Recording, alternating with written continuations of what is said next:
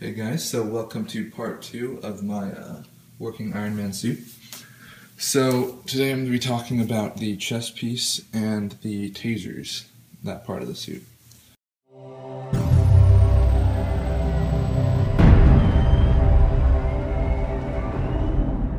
Alright, so far what I've got for this, for the main chest piece is basically this vest with a backpack, camelback type thing on the back. Yeah, we'll fill this up and use it for the flamethrower and whatever. I'm getting ahead of myself. Anyway, yeah, so this fits on pretty well actually. You'll see in a minute how it looks.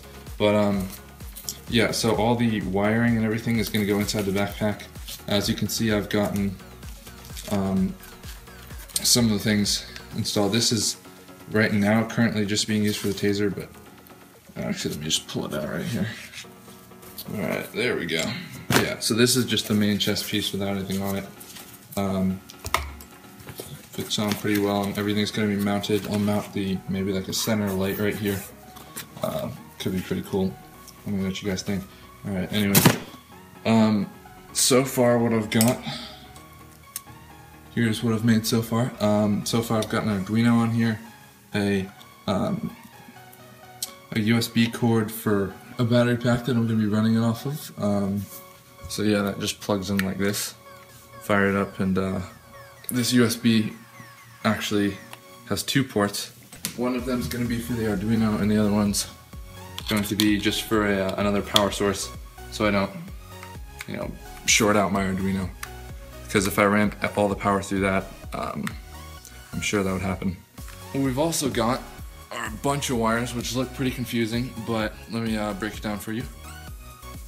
Alright, so basically we have 4 switches total. These 2 right here, these big ones, turn on the main, they're like the main power switch, so if I click it, it'll turn on, and then this button will actually make the sparks happen. So if I grab it and press this button, see it sparks now.